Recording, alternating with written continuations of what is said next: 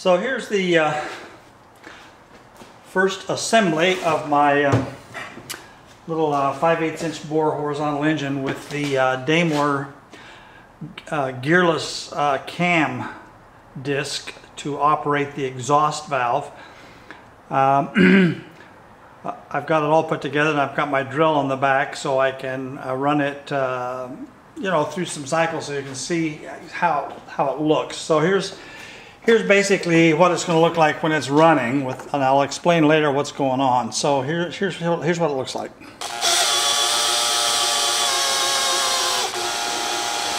You can see, if you watch carefully, that the push rod on the actuating the exhaust valve is only opening the valve every other revolution of the engine, and it works very smooth. And even at high speed, it seems to do exactly what it needs to do.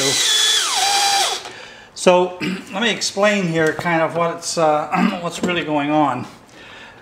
You can see that there's two tracks here that are connected right at this crossing point, and there's a half moon shaped protrusion on the back of this valve train or valve push rod that follows that slot. And because of the shape of that, and because of the angle of attack here, when that comes around, that that little follower will follow the appropriate track, so that it basically goes in and out as it crosses over these from two different directions.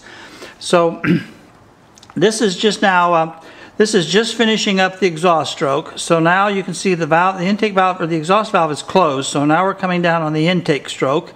Here the engine is going to take in a charge of air. Now it's coming up on the compression stroke, and you see the exhaust valve is still closed. Now we're at the top dead center on the compression stroke, and here it's going to fire.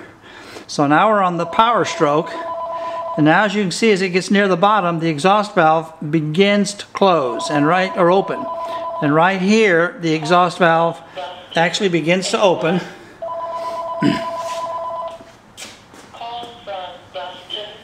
And it'll continue to stay open now throughout this forward stroke, exhausting all the gases. And then as it approaches top dead center, the exhaust valve will close. And now we're going forward on another intake stroke. So basically that's how it works.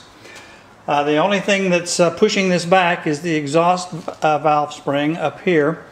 And of course on the intake, this is going to be an atmospherically controlled intake valve, which is over on this side, so that basically the vacuum created by the piston on the intake stroke pulls open the intake valve and pulls in a charge of gasoline and air. And these are pretty common on a lot of the older engines. They used a vacuum operated intake valve. So anyway, that's the way it works. As I say, it seems to be working just exactly the way I want it to. So thanks for watching.